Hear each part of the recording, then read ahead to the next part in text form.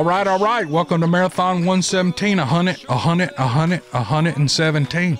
I've got two real long stories and one, I don't know, kind of medium stories, but they're all three fantastic. The last one, all three of them are equally good. Okay, so I'm just going to shut up and we're going to roll on with the video. Hey, don't forget about T-shirts. I'm rolling a few pictures here of some of the new T-shirts we have up on our Teespring store. If you guys are interested in Christmas T-shirts with Bigfoot on them, these are really cute. They're in all kind of colors. The images on the front of the T-shirt, I think all my other T-shirts, the images on the back with the logo on the front breast. These are just no logo, just a cool image of Bigfoot, Merry Christmas on the front. Take a look at them in my Teespring store. They look good. Right now, there's a 10% discount if you use the discount code Dixie10. 10% off of everything in the store, so go check that out. All right, let's roll on with this video. All right, here we go.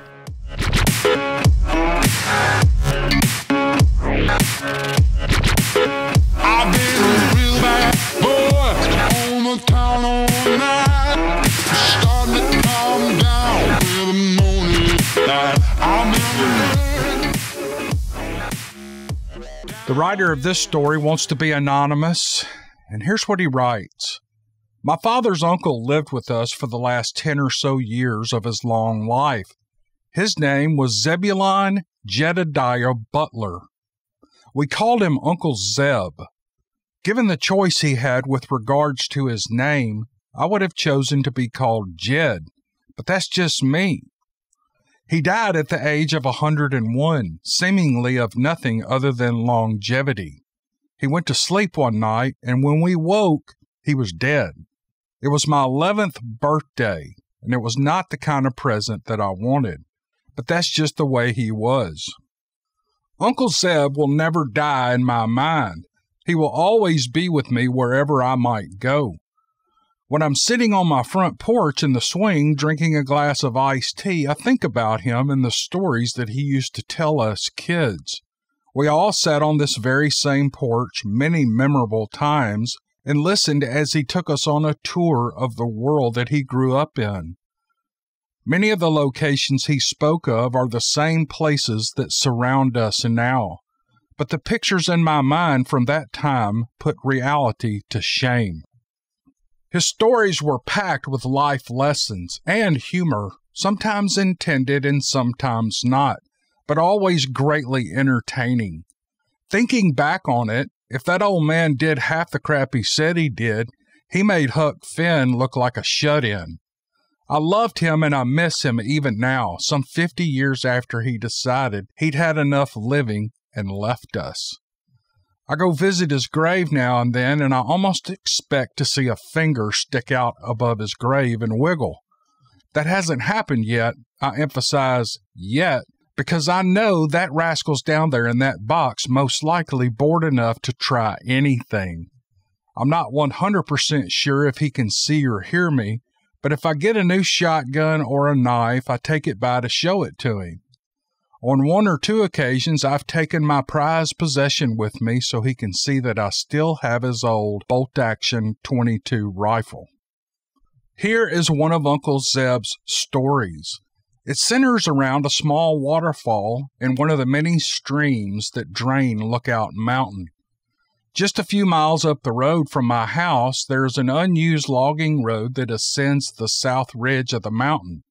The road splits about halfway up, and if you turn left, you continue on to the top of the ridge and connect with what locals call the JFK Trail. I suppose the concession of the name was made for funding purposes. Unlikely that it was due to the popularity of JFK himself with local folks. If you turn right where the road splits, you go about 50 feet and you cross a small stream that spans the road and then pours over a waterfall about 15 feet high. The first time I ever saw this waterfall, I was 8 or 9 years old, and I went there with my dad and Uncle Zeb in my dad's old military Jeep.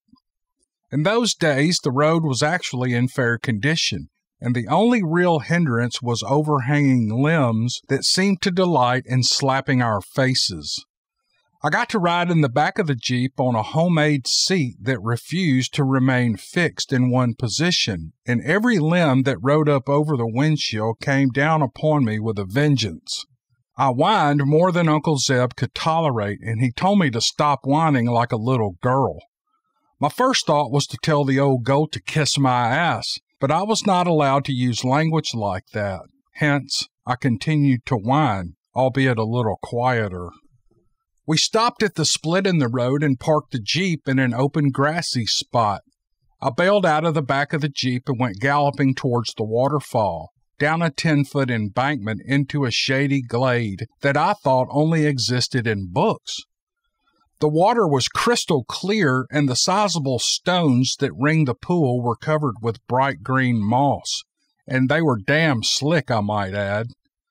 90-year-old men don't move very fast, and I had my shoes removed. I had waded out into the pool at the bottom of the falls, and I was searching for crawdads before either my dad or Uncle Zeb came into view. Dad tried to verbally restrain me, but he should have known better. They made their way to the edge of the pool and found stones suitable for sitting, of which there were many. This was probably the coolest place on this old mountain, being as how it was July and unrelenting heat was the order of the day in this corner of Alabama. There was actually a bit of a breeze, and it had to be 20 degrees cooler than anywhere we had been on this day. I was as happy as a pig in mud. The only blemish on that thought would be the generous number of skeeters who seemed harshly deprived of nourishment and sought to replenish themselves with my blood. I hate mosquitoes, but I like the location. I could tolerate the small sacrifice of a few drops of blood for the use of this beautiful place. We hung out there for a couple of hours, and I suddenly realized that my stomach was complaining about being empty. I mentioned that I was hungry, and Dad told me to go back to the Jeep and bring back the brown paper sack that had bounced around with me in the back of the Jeep. I did as he said, and lo and behold, there was food there. We spread what was going to pass for lunch on a flat-topped rock, and I became aware of just how hungry I was. I was not, and I am still not, the guy who eats sardines and hot sauce on crackers, unless, of course, at gunpoint. But that day was an exception.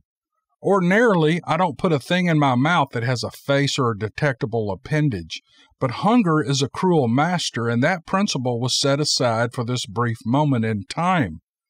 I'm not sure if the warm Dr. Pepper helped, but it didn't hurt. Oddly satisfied and somewhat surprised and even a little bit ashamed of having eaten the sardines, I finished off my Dr. Pepper, and I asked Uncle Zeb if he had come here when he was my age. He grinned and he nodded his head. I asked what it was like in those days. He started describing what it was like. Back then, it was even further out in the woods than it is today. The nearest house was the better part of 10 miles away, and the only people that ever came here were hunters. When Zeb was 15, he told his father of a plan to come to this area hunting with 2 friends. His father knew the other 2 boys and knew that all 3 were responsible woodsmen and under normal circumstances would be completely safe. His father warned him of the danger that existed at the waterfall with a conviction in his words that truly concerned Uncle Zeb. Knowing that his dad was never one to exaggerate, kept Zeb from completely disregarding his warning as a parental fast one. He asked for specifics, and his father told him briefly of the things in the trees. I'd never heard this before, and it sounded like a doozy of a story, and I pressed him for details. My dad almost smiled as he lit a cigarette. His first puff, puff is not really the word for that god-awful and voluminous expulsion of noxious fumes that is referred to as a puff. In any case, it cleared the immediate area of those pesky mosquitoes, so apparently it's true that there's some good in almost anything. Uncle Zeb told of a hunting trip he and his friends had planned. That afternoon, they were dropped off at the point where the logging road joined the country road. It was some less than a mile up the south slope to the waterfall, and carrying all their gear proved to be a trial. They planned to stay overnight with the intentions of reducing the coon population in the area. They had brought along 4 of the finest coon dogs they could round up. 2 of these dogs were celebrated and fabled for their penchant for violence with regard to animals smaller than themselves, coons in particular, and for that matter, they didn't get along so well with each other. Confidence was high among the young hunters. They spent the afternoon setting up camp and amassing a mountain of firewood. The sun was beginning to settle in the trees on the western edge of the mountain.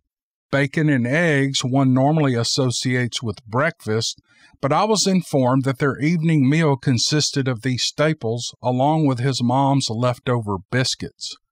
The dogs were denied any sort of meal, the thinking being that a hungry dog will try to hunt harder.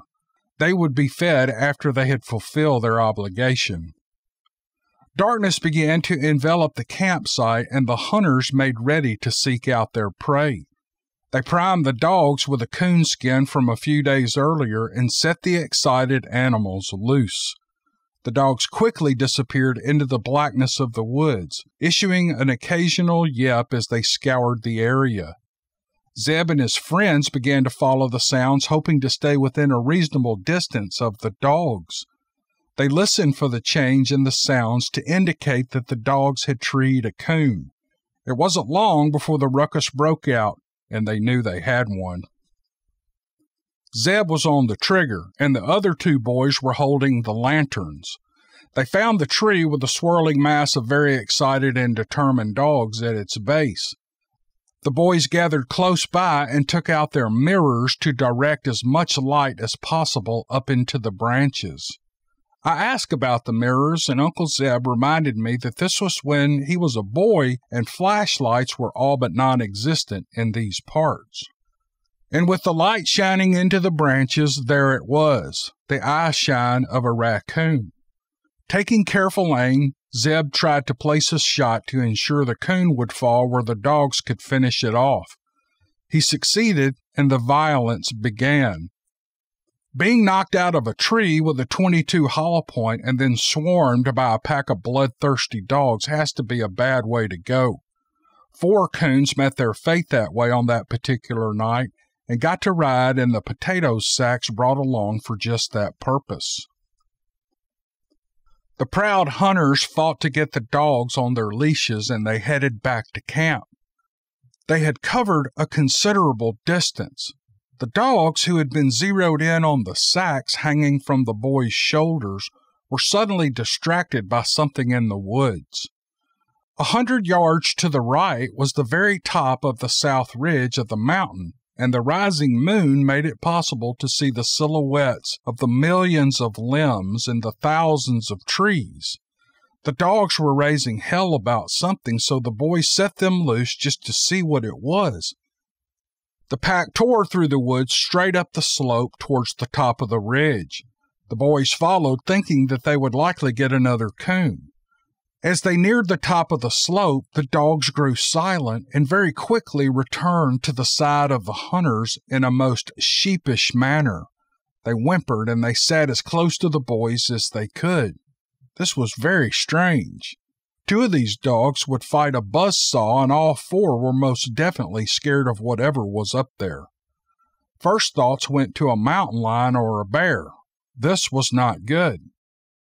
The boys had been told that these dogs would go after a bear, so it would seem that the thing that had sent them packing probably could kick a bear's butt, and no one wanted to get involved with something like that.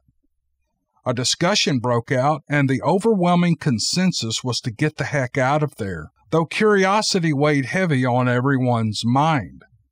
The dogs seemed pleased with the decision to retreat. En route, they stopped a number of times to look behind them, just to be sure they were not being followed or possibly stalked. Once, while checking the rear, the outline of the trees was backlit by the moon, and one of the boys said with great conviction that he saw something moving in the trees. They all stood there staring at the ridge, and there it was, movement in the limbs. It was way bigger than any coon that ever lived on this mountain. It moved again, and then again. This thing was likely the size of a grown man. Its outline was clearly visible as it stood on two legs on a limb and peered directly towards the boys, who were less than 50 yards away. Frozen in time, the boys mumbled to each other, trying to figure out what this thing was. Suddenly, another one appeared there beside the first one. Then another came in from the opposite direction. They moved as nimbly as any squirrel ever did. Uncle Zeb said that he had never been so scared in his life. He had thought to use the rifle to kill or at least frighten these things away, but a bolt-action .22 was not going to stop something the size of one of these things, or, more likely, it would make it mad, and no one knew what their capabilities were. These things could be meat eaters for all they knew. That was a frightening thought, and there appeared to be a number of them. It was time to go. The boys hurried down the slope towards their camp. When they arrived, the camp had been ravaged, and their gear was scattered all over the area. They stood looking around at the mess left by whoever or whatever had been there. The sound of a limb breaking high in the trees got everyone's immediate attention. There was a rustling above them coming from more than one direction. The light of the campfire was enough to produce eyeshine from several places in the trees above them. Nobody screamed, but everybody was fighting the urge. They hurriedly grabbed what they deemed most important and scrambled down the narrow pine straw-covered road towards the county road at the foot of the slope. It was a long walk in the dark down that dirt road, but they finally arrived at Zeb's house, where they bedded down in the barn to wait for morning. No one looked forward to being known as the guy who cut and ran from a troop of 3 monsters. Who's going to believe a story like that? Days later, after much discussion, they returned to recover whatever was left at the campsite. They were accompanied by Zeb's father and 2 other men with shotguns loaded with slugs and buckshot. Most of the gear was undamaged. It had just been scattered. The men were asking a lot of questions and obviously had some doubts about the answers they were getting. Zeb pointed up to the trees directly over the campsite as he explained the situation. He noticed a limb that had been broken off the tree and was hanging on another limb, and pointed it out to the doubters. It was far too high in the tree to have been easily accessed by the boys. This was not a prank. Uncle Zeb said that was the last time he had been to this place before today. I was actually stunned. Naturally, I started looking up into the trees with a look of genuine concern on my face. I asked if anyone had ever killed one of these things. Uncle Zeb looked at me with a completely solemn expression and said, "Of course, they were all killed." Naturally, I asked, "Well, who killed them?" My dad turned his head away from Uncle Zeb and said, "Reverend Riley killed them. He came up here on Saturday and preached them to death." My dad couldn't hold it in, and he burst out laughing, followed by Uncle Zeb. That old man's lack of religion bordered on disrespect. I thought about kicking his ass, but I didn't know for sure if I could handle him, and besides, the longer I waited, the funnier it became.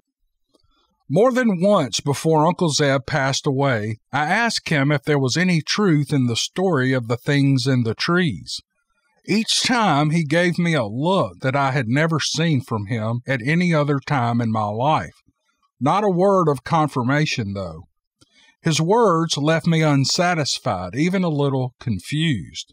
His expression was somewhere between a serious warning to stay away and a challenge to find out for myself if there were things in those trees. Now, the question is, do I have the nerve to spend a night at that waterfall? And then he signs off, and this is just a great story. I don't know why, but I love these stories that are told by our grandfathers. I used to listen to my grandfather tell stories constantly. I mean, I would just sit on the couch with him in the summers or out on the porch and just listen to him tell story after story after story when he was a kid. And there's something about it that just enthralls a young kid And we don't forget those stories. We don't forget them. And this is one of those, and I'll remember this one. It was really great. So to the writer, thank you for sending it. Thank you for passing on a family story. I thought it was awesome. Uncle Zeb sounded like a great guy. He'd have been a fun guy to hang around as an 11-year-old. All right, buddy, I appreciate it. Here's an email from Rocky. Rocky writes, back in 1982, I was a member of the Army National Guard. I was in a mechanized infantry unit in Pennsylvania. We were deployed to Virginia for our 2-week annual training. We rode around in armed personnel carriers, APCs, throughout the swamps and deployed at different sites and disembarked from the APCs, and we would set up a security perimeter. On occasion, we would be a part of a recon team to go out and scout the area, but most likely we would just form a 360-degree perimeter around the APC and stay in that area for several hours until our next mission. The area was swampy and muddy with mixed forest and some clearings. There were a lot of bugs and small wildlife, but when our APCs were moving into the area, the wildlife would clear out. We all carried weapons, but we had no ammunition, and we were just training in the area. On one occasion, I was on security, and I was stationed a ways off from the APC, maybe about 50 yards. The brush was thick, and it was just about out of sight of where I was positioned. My position was overlooking a field with short brush and some mixed larger trees. I was looking over the area and observing what was out there, making a mental note of the trees and the terrain, etc. After a while, I was starting to notice all of the terrain was merging in my mind and in my vision. It looked all the same. I attributed this to myself getting sleepy, so I refocused and moved my eyes around again to get a sharper view. The area was quiet, and I didn't notice any sounds. In the back of our minds, we knew that this was a training exercise and there was no real enemy, but we had to remain sharp. Other members from opposing teams would cross into our area, and we would have to observe them and send back a report. I kept observing the field, and all of a sudden, I felt something call out to me. I felt like somehow someone was trying to communicate with me, and at the same time, I didn't hear anyone. I thought it was maybe another team member, but we had to try to remain hidden and silent. I refocused on the area in front of me, and I saw what is best to be described as a large gray gorilla in the midst of the field eating bamboo stalks. I had never had any experience with Bigfoot before, and I thought that maybe this was an actual Bigfoot. Back at the assembly site when we first got to the fort, a few of the other soldiers who were there from prior weeks' training would say that they had seen Bigfoot and had some run-ins with them, but they were laughed at by trying to frighten the younger soldiers. But here in front of me, I was watching a large Bigfoot eating bamboo stalks, and it was looking at me. It was built like an oversized football player. Its height was probably 5 to 6 feet tall. It was looking at me and slowly turning its head around, observing things in the area. It was quietly eating and just watching me. I didn't notice a foul smell. Maybe I was upwind from it. I felt like it continued to speak to me by mental telepathy. I couldn't remember specifically what it said, but it was communicating to me, and it was a peaceful communication. It did not make any noises except for when it slowly raised up and walked away from me into the distance. When it stood up, I finally realized how massive it really was, probably 8 feet or more. It had long arms covered in gray hair, and it had a human-looking face, but somewhat of an ape in appearance. It was a peaceful experience. I saw no features that it was a female, so I assumed it was a male. I felt like he was trying to peacefully say to me, "Hey, I'm here, I see you, and I'm just going to continue eating, and then I'm going to leave." The whole encounter lasted 15 to 20 minutes. and there I stood in a trance, yet still fully awake. The mental messages I got were that he knew that he was safe with us, and he knew that we had no ammunition. He had seen us many times before. If he had wanted to attack or hurt us, he could have easily done so. I felt that we should leave them alone, and that we were in his living room, and that we should respect his area. I didn't tell anyone about the experience for a long time, and I kept it to myself for many years. I did study up on the creatures, and I was intrigued. There were other times in my life that I figured I had come across other encounters, but I never saw one again. When you have an encounter, you know what to look for. I hope to see another one under the same peaceful conditions. I know that all are not peaceful, and some can be wild and aggressive if provoked. They only want to live in peace and stay away from humans, and I don't blame them. I have to say to anyone out there that if you are not a believer, please don't laugh or ridicule or embarrass anyone who tells you their Bigfoot encounter. They may be perplexed or even confused, but have faith in them. Once you have seen one, you are a believer. You know what you've seen. How can you not believe? This world is so vast that there are thousands of acres of land out there that no one has ever set foot on. We cannot be arrogant thinking that we know all there is to know about this planet when there are places that we've not explored yet. Just think about the oceans as well. Science is not all-knowing. We are just a small part of this world, and there are species out there that we will never know about. I've had friends who have claimed to have alien encounters. Now, I have never experienced this, but I don't discount their experiences. We all need to keep an open mind and be accepting. This is the only way that we can grow.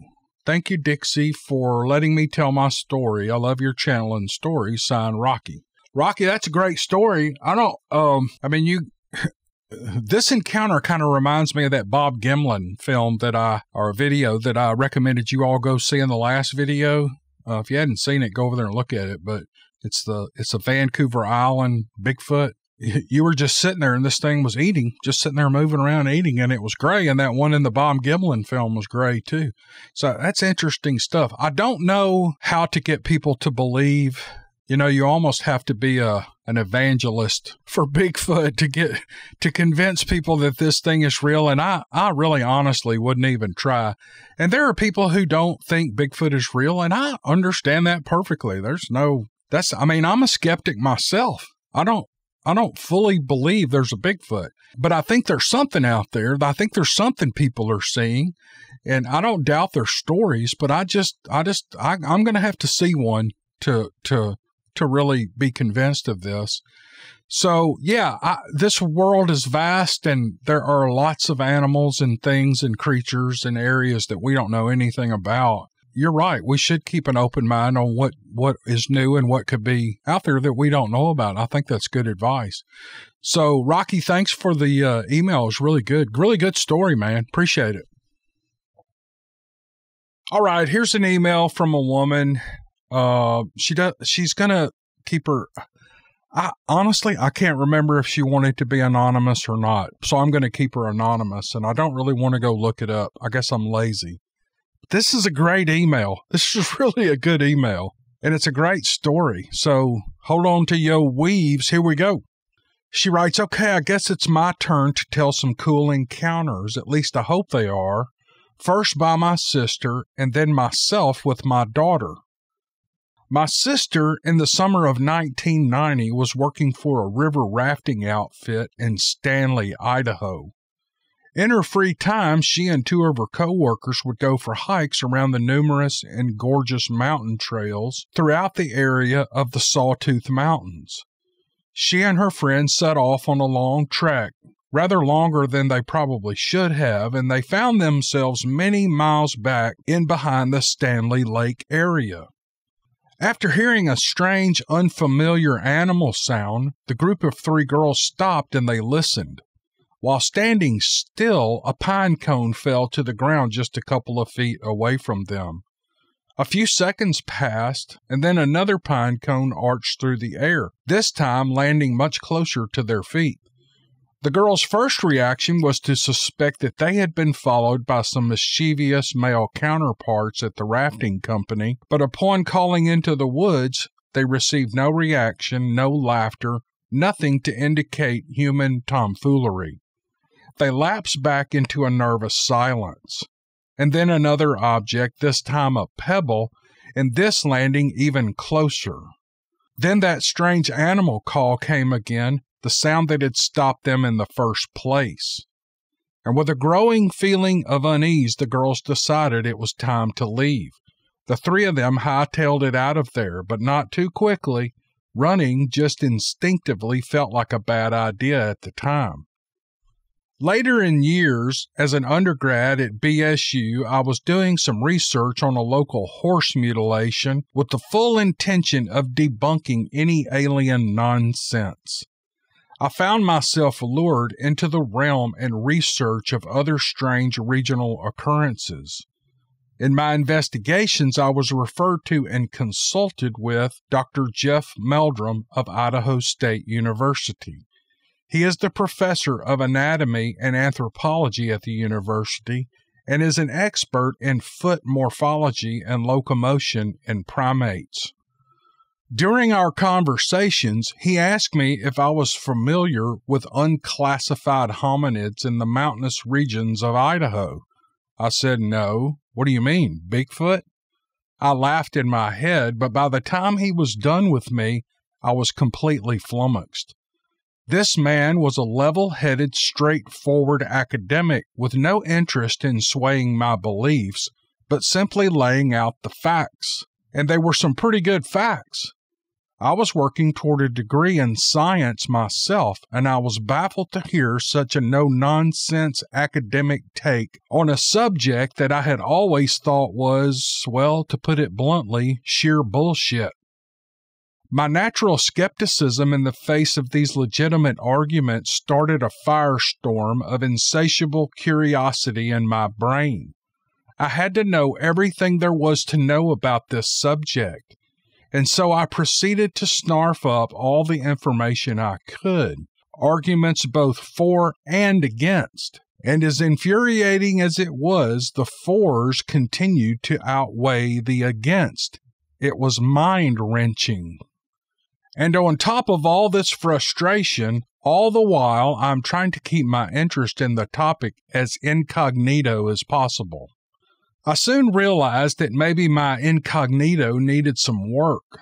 Skipping forward a few more years, my teenage daughter had gotten into an argument with her science teacher about Sasquatch and proceeded to write a very coherent and scientific analysis of the phenomenon.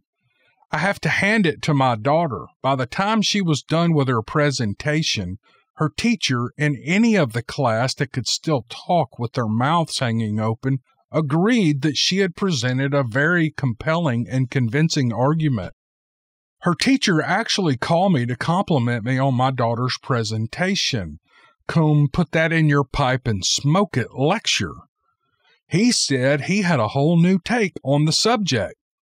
The summer after the school presentation incident, my daughter was now fully apprised of the many aspects of the Bigfoot phenomenon, including the whoops and different vocalizations.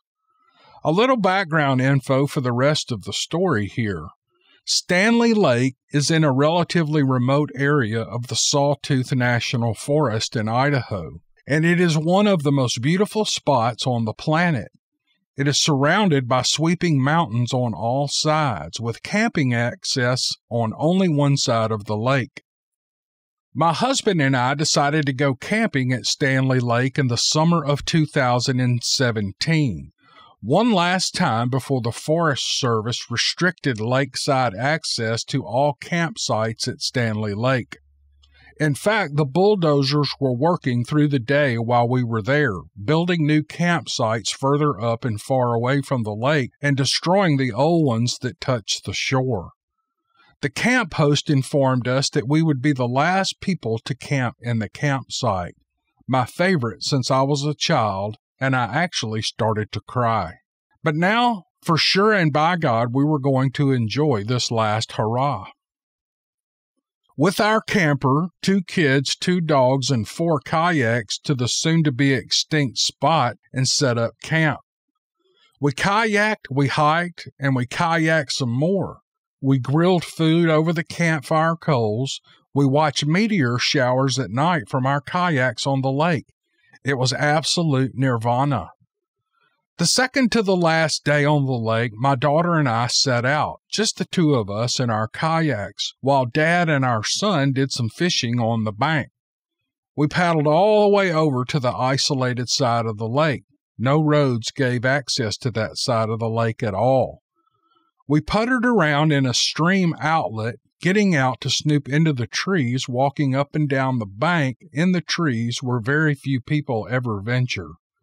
We tried not to spook the wild geese and ducks that puddled along the bank, bobbing up and down for snacks on the bottom. It was so tranquil and beautiful. Finally, we headed back to our kayaks. We got in and started paddling back. My daughter was just a few paddle strokes in front of me. Suddenly, I heard a noise in the trees, a very long, distinct, resonating, echoing sound. It carried across the water and echoed off into the mountains on the other side.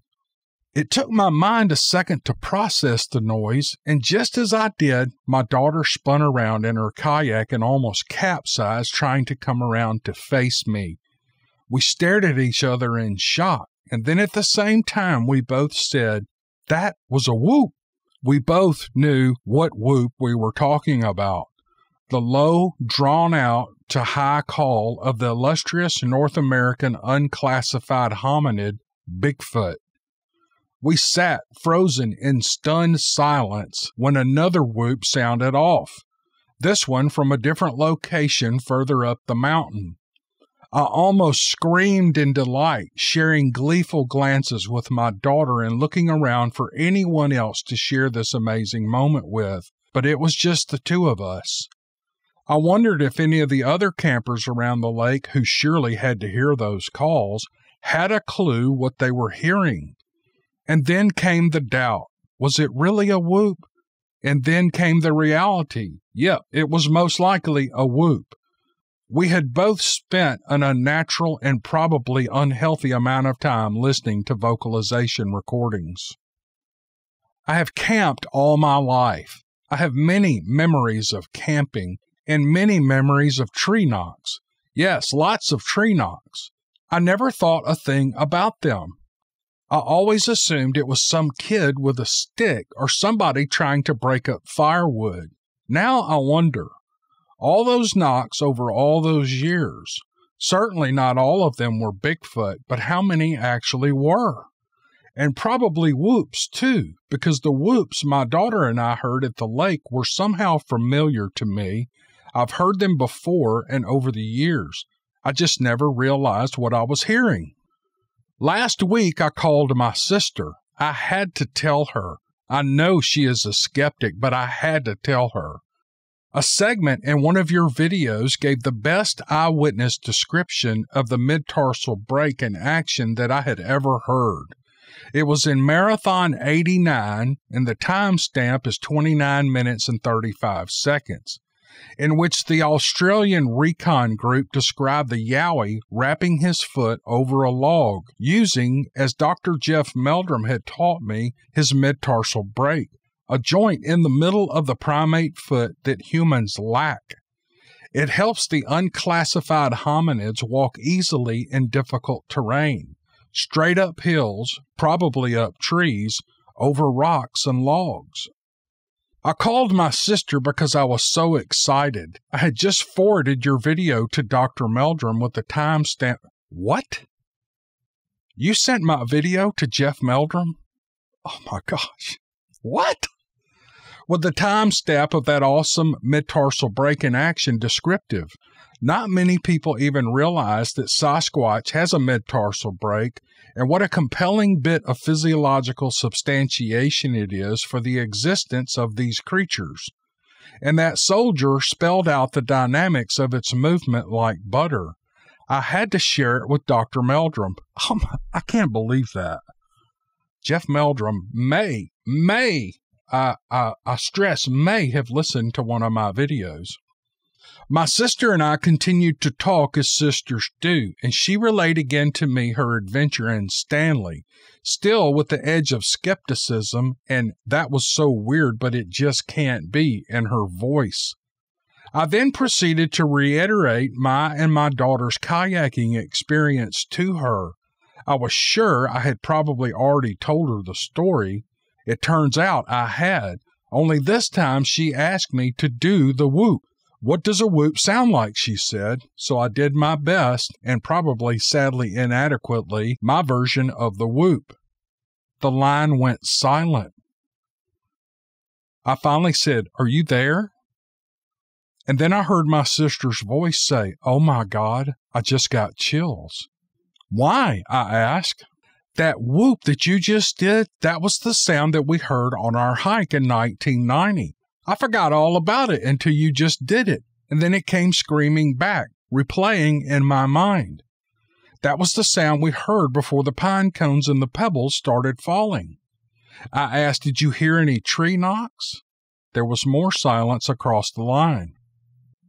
And then she said, "Damn it, I'm a skeptic. You know I'm a skeptic. You have messed with my inner skeptic. My inner skeptic is now confused. Just guessing here, but I'm thinking she may have heard some tree knocks." And then the writer writes off the end.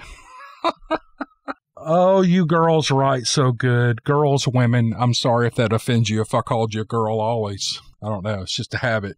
But what a great story. And I could tell, can you guys not tell the excitement in these letters sometimes? Some letters are just kind of describing an event. Some letters are animated. They're animated. They come to life. It's like the words jump off the page and you're there with the people.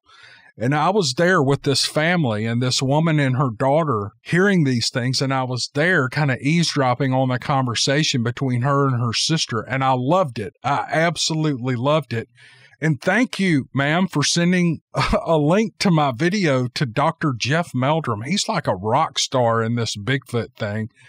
And on skepticism, I'm a skeptic too. And I get the same feeling whenever I see really, really good evidence. For example, those tracks that the Beast people, I referred you guys in the last video to their Facebook site. They have a YouTube channel too, where they do Beast TV. It's a weekly live video where they interview other researchers and people who have had encounters. It's an hour to an hour and a half long show. You guys should really tune into their YouTube channel. I'll put a link. I'll put an end screen on this video so you guys can click the video and see what they're doing over at Beast. But back to what I was saying, I'm a skeptic.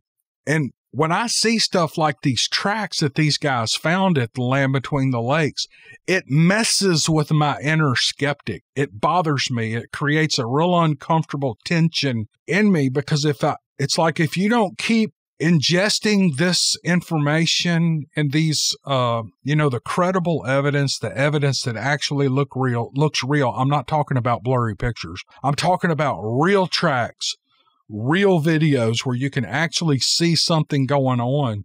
It messes with you and you're like, oh my gosh, I just spent 2 weeks or 2 months and I didn't see anything of any significance. This is all a bunch of bull crap. And then something like these videos with these tracks at the Sawdust Beast team, it's like, they're real. They're real tracks. It's unbelievable. It's just unbelievable.